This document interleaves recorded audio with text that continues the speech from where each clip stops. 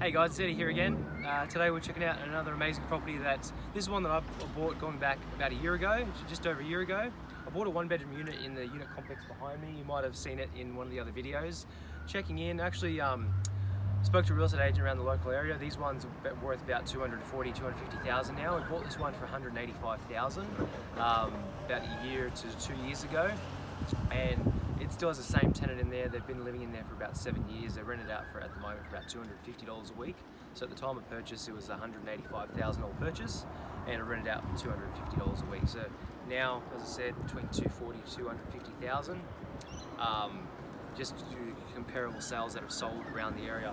There's one actually that sold just in the complex over there recently for about 235, and it's not as good as quality, and a little bit different, a little bit smaller in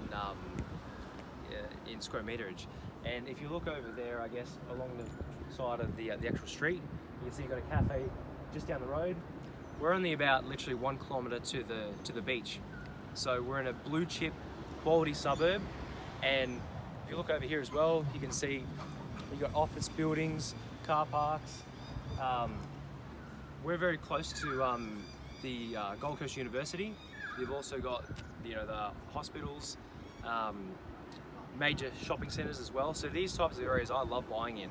I've been buying a lot for myself and clients the last 2 years probably, and it's just phenomenal opportunities there to make money with very low entry properties like this. Around 200,000 or under. Those are the ones I love to touch base on.